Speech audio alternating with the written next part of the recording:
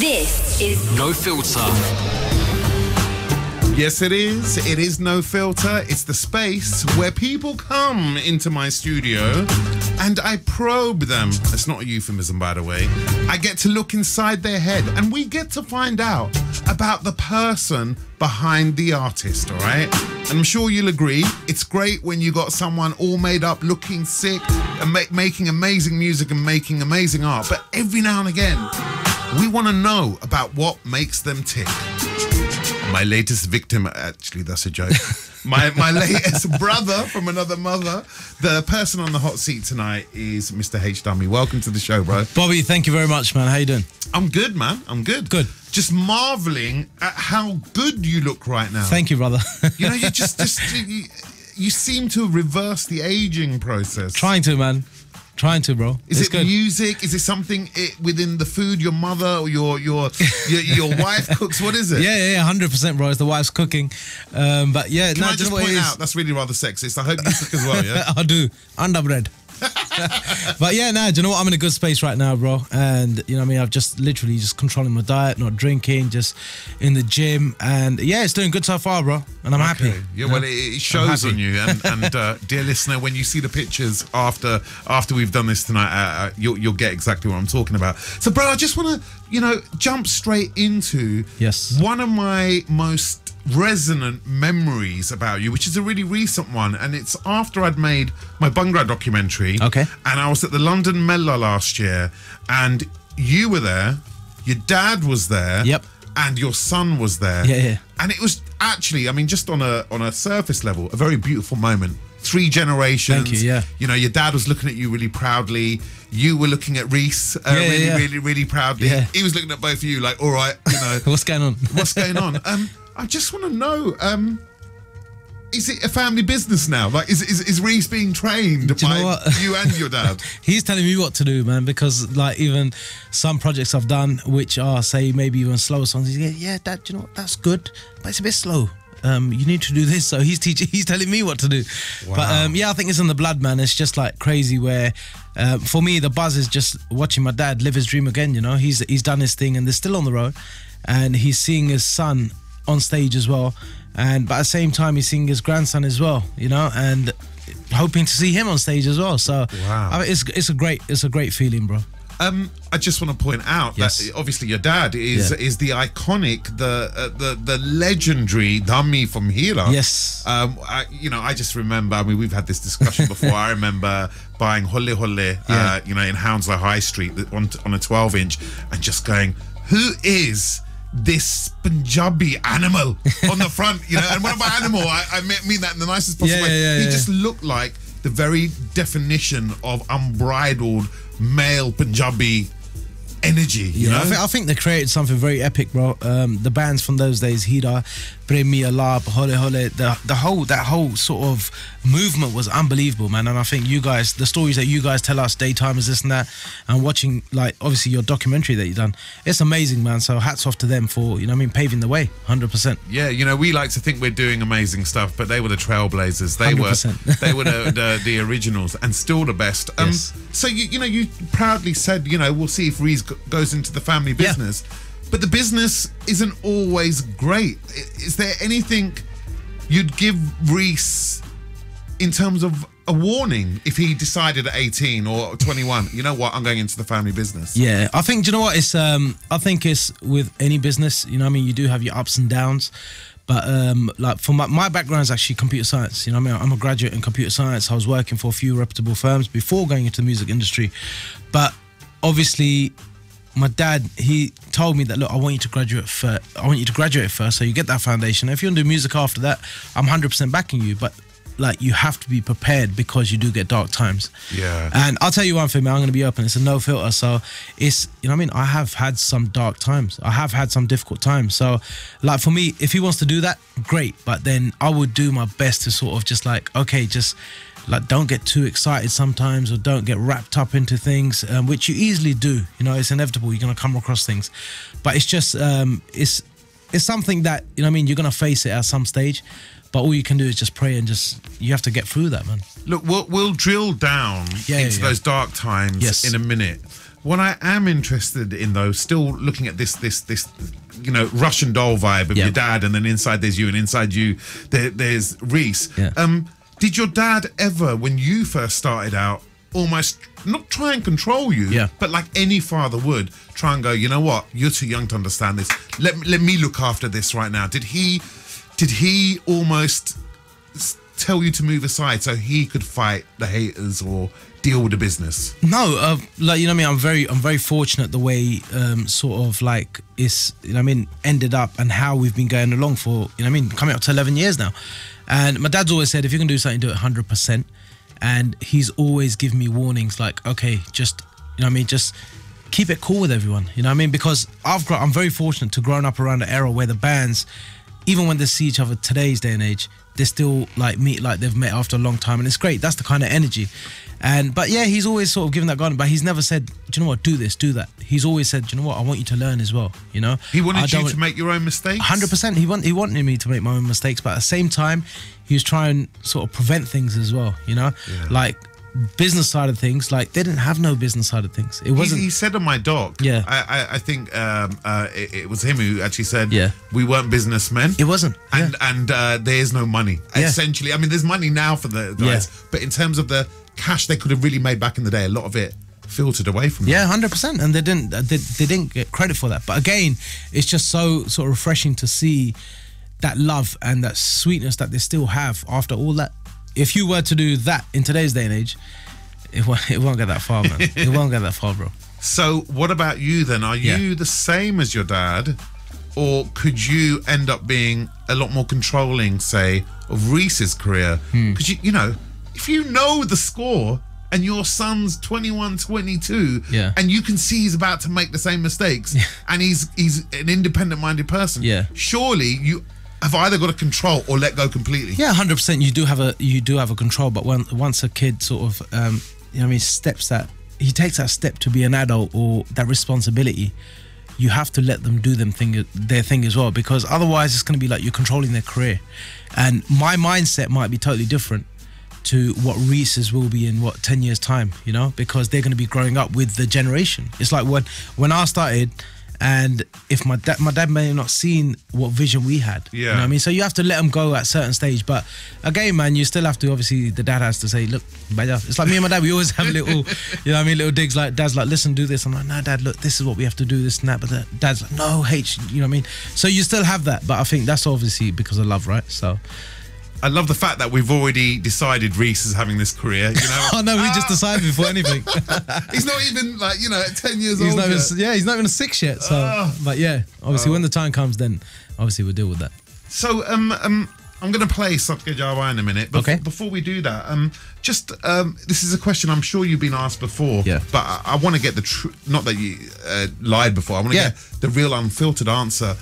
How do people like you continue being relevant for listeners musically, and even your brand, when essentially you're going home to your wife and kids every night? Because you know, and I know, there are other artists who hid the fact that they were married and had kids for years. I know you've never done that. So how have you been able to keep that balance? I think, do you know what, it's just I don't think there's nothing to hide, you know, and I do keep my personal life separate from music to a certain extent. But this is like, it's not even like I'm putting it up just because I want attention. It's just like, I want, you know what I mean? It's just me, and I just want to be real, you know? And I think people can see that as well. And it's because the thing is that if you're going to hide it so much, and you're hiding it for a reason, there's no reason to hide it. And I'm proud of my family, you know, and I'm proud that I've got an amazing wife. I've got amazing children. And the thing is that it's just me, man. I can't hide that stuff, you know?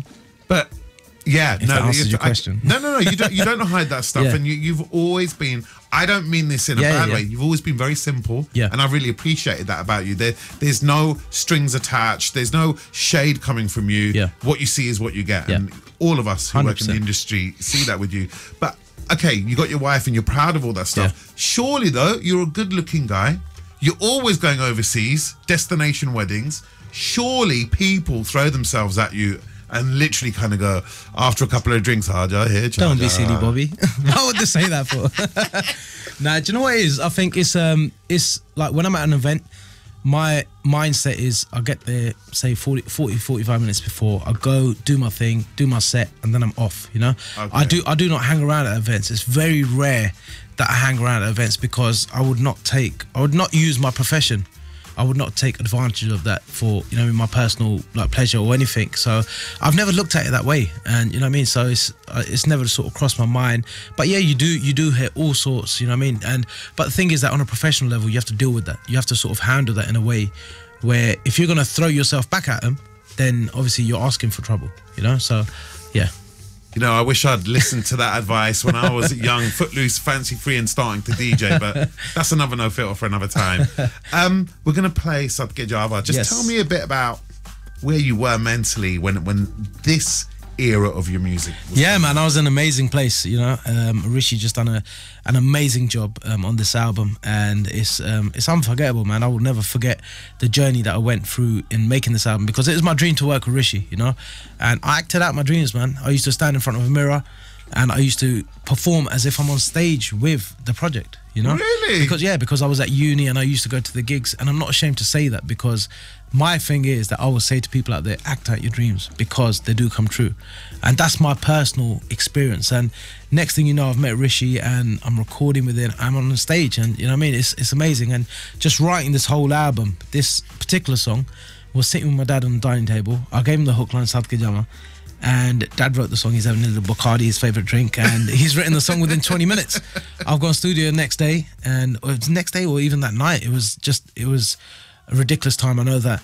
And that's it, and the song was recorded. So there was actually a slower version done, which is not that upbeat. And this version was done. Is that the Bacardi version? That's the Bacardi version. And then this one, the actual upbeat one, was, I know it was about a day or 2 days before we were going to Dubai for my first gig.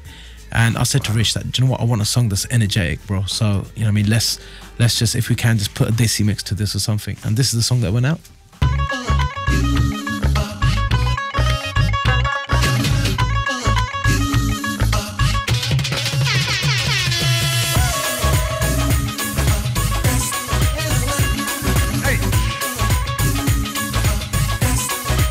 No Filter with a man who you were just listening to, Sadke Java, from H Dhami, who's with me right now. And bro, that was 11 years ago. Yes, right? 11 years. And you got me kind of excited like a schoolboy over you working with Rishi, because I knew you guys had a close relationship professionally then. I didn't realise you were actually channeling the Rishi Rich project and wanting to be, you know, we've all done that thing, singing with a hairbrush in our hand when we were kids. I didn't realise it was Rishi who you wanted to work with. Yeah, 100%, man. And do you know what? Those days, 2.9, I emailed him loads of times, bro, but I got no reply.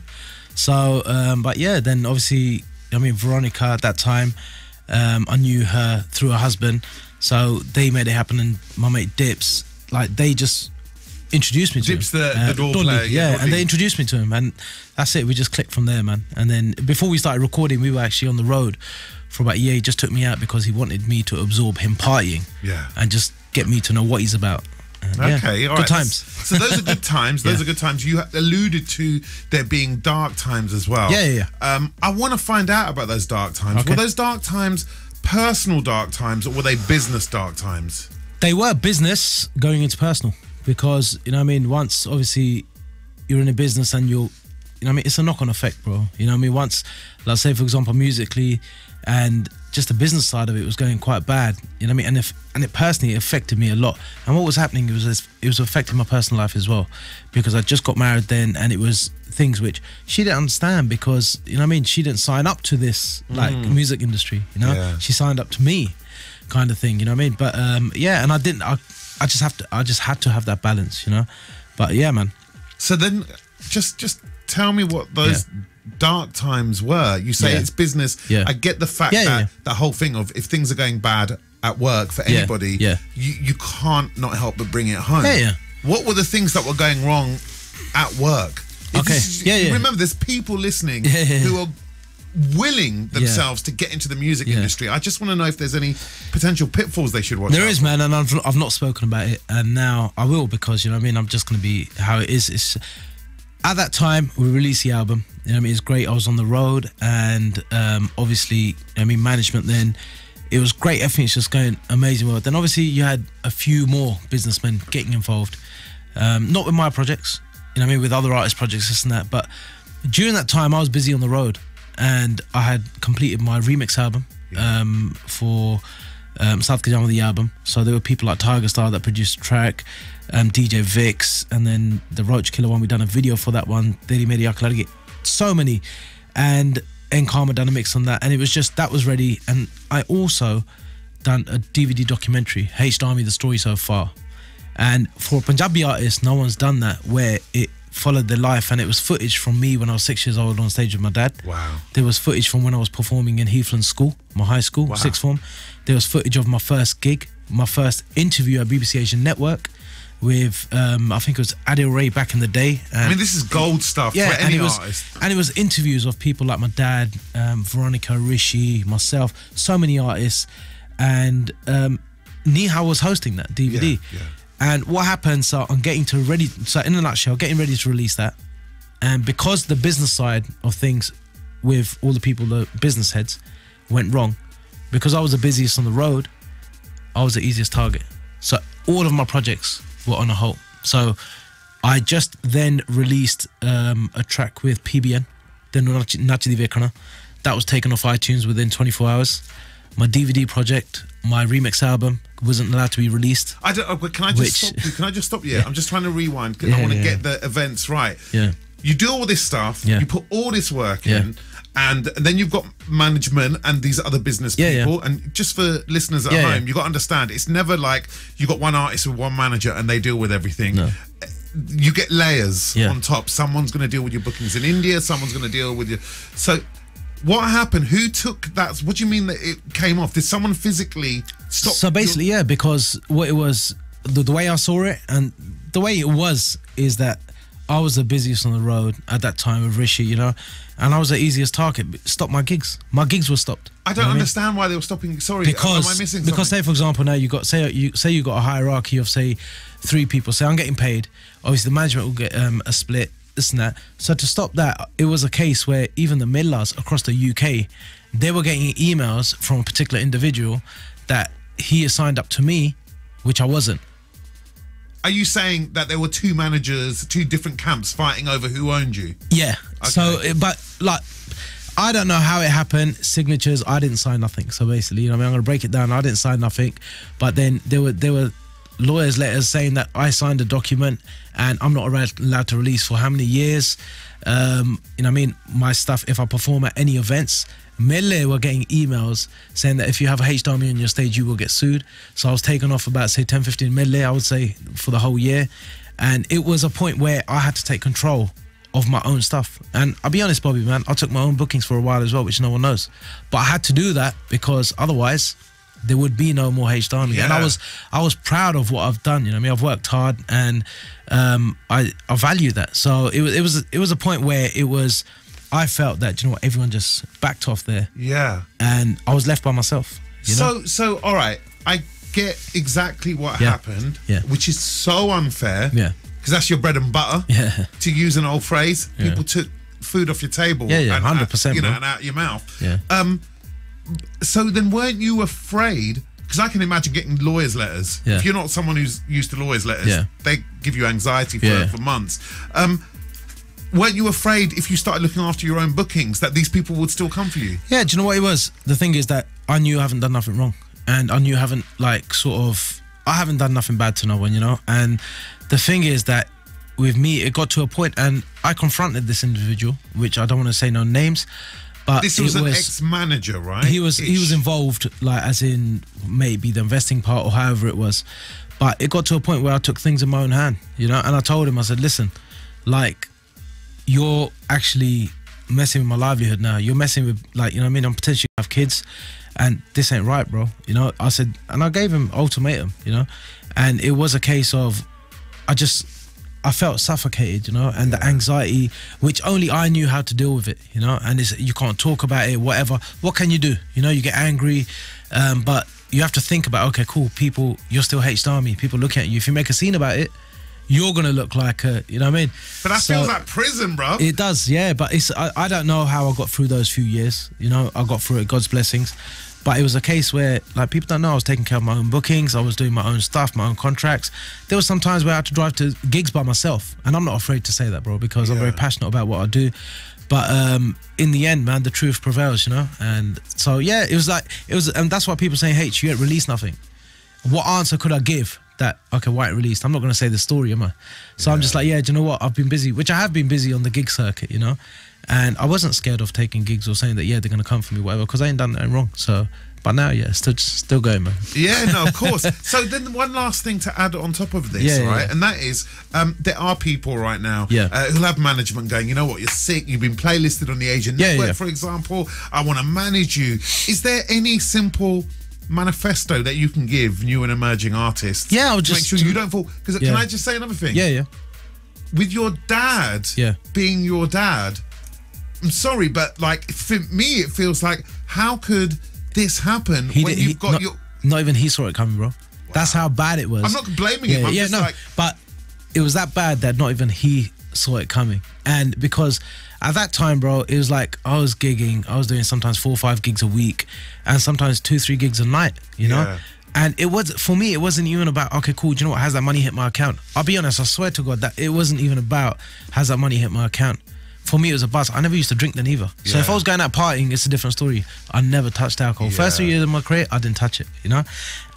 But it was a case where my dad didn't even see it coming, you know? And I can't even imagine what he felt at that time. But he was obviously being clever, because he didn't want to make a sort of rational decision as well to do something and stuff like that. But it's just something that I had to go through, bro. And it's made me a stronger person. But I'll tell you one thing, it was tough, man. It was tough. But yeah, I'm glad to be out on the other end now, man.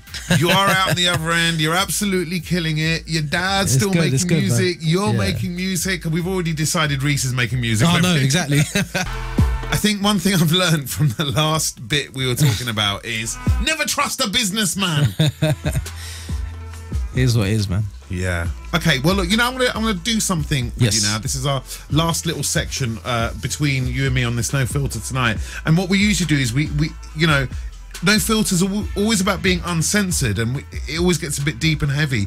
But with you, because you do, honestly, I'm sure you've heard this. You give off such good energy so much of the time. Thank you, bro. It's something everyone I know in the industry's always mentioned about you when I've talked to them. I kind of need a H Dhami self-help book, all right? and I'm sure it's actually really simple advice, but we still want to hear it from the horse's mouth. What has kept you smiling all these years? And what's kept you looking so young? And most of all, what's kept you sane? Believing, bro. I've never stopped believing. I've always, you know what I mean, tried to keep the most positive people around me, and people that are going to give me good advice, and not saying that this person's this person's that. I don't like talking about people. You know what I mean? If someone's around me talking about bad-mouthing someone else, and to their face they're going to be, oh yeah, what's happening, bro? I can't do that, you know? I'd rather say to someone that, look, do you know what? That's cool. I mean, let's part ways. But yeah, that's it, man. Just keep believing, bro. And I'm still hungry, bro. Like now, I'm back at this. I was trying to, like, people asking, H, man, when you release music, I said, when I find my hunger again, that's when I'm gonna start releasing. And I'm hungry now, man. I'm hungry to work with, you know what I mean, so many people, you know what I mean, collaborate, new producers, old producers. It's just, I'm at that stage where I just want to do what I need to do. And what does that hunger mean for us musically? Because, you know, Falling, completely different to everything else you'd released before, you know, your last single. Does that hunger mean you're going to be doing gangster Punjabi rap like Sidhu Moosewala? You're going to be doing, you know, like Desi Indo-Pakistani rap music? I'm just trying to find out. Do you know what? Falling was a sort of a jump for me, because I've never sang in English, and I think that's the most amount of sang. And I was sort of, you know what I mean, hesitating, because I was in studio.